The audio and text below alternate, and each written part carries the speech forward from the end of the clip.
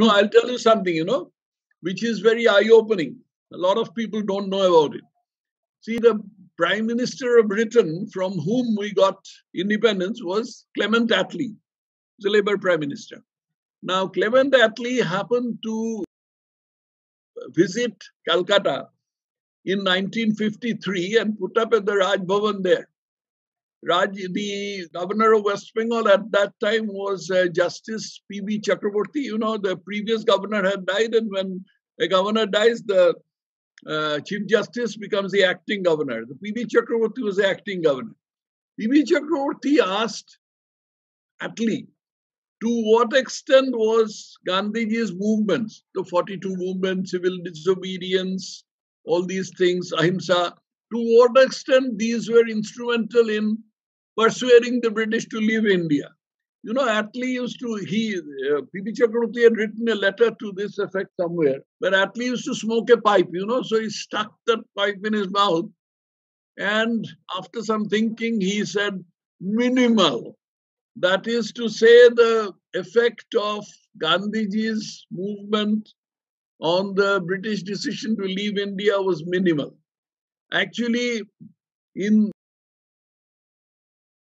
analysis, a lot of people would agree with me that the thing that eventually persuaded the British to leave India was not a single thing. There were several factors. For one thing, Britain had been very badly mauled in the war, and they had become almost an impoverished country. They were saved out of that condition only by the Marshall Plan launched by the US. So in such circumstances, the Britain had lost its will to govern this country. Second thing, the Labour Party, which was in power at that time, the Labour Party was never in favor of keeping the empire intact. If Churchill had been still the Prime Minister, he would not have given India independence. Third thing, which I think is the most pressing reason for the British to leave India, was the organization of the INA by Netaji Subhash Chandra Bose. It is not as if INA vanquished the British. INA was vanquished by the British and they were driven back. And then eventually they were all caught as POWs. They were brought to Delhi for a treason trial. We all know that INA trial in Delhi in 1946.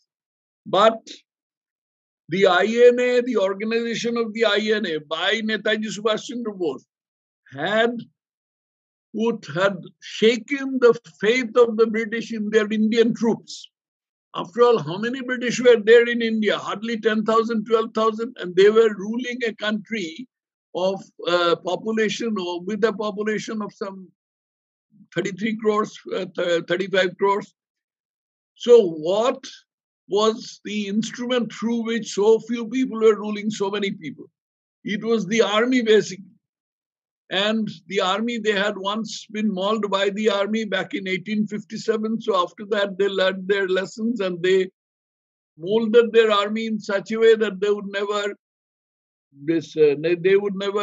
rebel against the British. But the army did rebel against the British when the INA came, and that shook the British faith in the army. The second thing was the naval mutiny, which took place in 1946 in Mumbai, then Bombay. And these things are considered to be the prime reasons why the British left India.